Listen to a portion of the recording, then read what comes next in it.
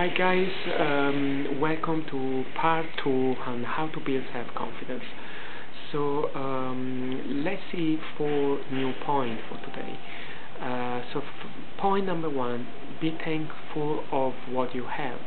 A lot of the times at the root of insecurity and lack of confidence is a feeling of not having enough of something, whether it's emotional validation, good luck, money, whatever. By acknowledging and appreciating what you do have, you can combat the feeling of being incomplete and unsatisfied. So finding that inner peace will do wonders for your confidence. So remember, be thankful for what you have. And point number 2 is be positive. Even if you don't feel positive, avoid self-pity. This is very important. You should avoid self-pity or the pity or sympathy of others. Never allow others to make you feel inferior. They can only do so if you let them. If you continue to loathe and belittle yourself, others are going to do and believe likewise. So instead, speak positively about yourself, about your future, and about your progress. Do not be afraid to project your strength and quality to others.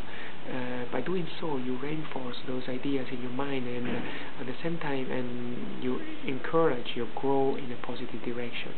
So point number 3 is look in the mirror and smile.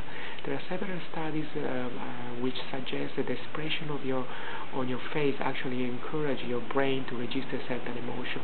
So by looking in the mirror and smiling every day, you may feel happier with yourself and more confident in the long run. So remember, look in the mirror and smile. So point number 4 is fake it. Along the same line of smiling to make yourself feel happy, acting confident may actually make you believe it.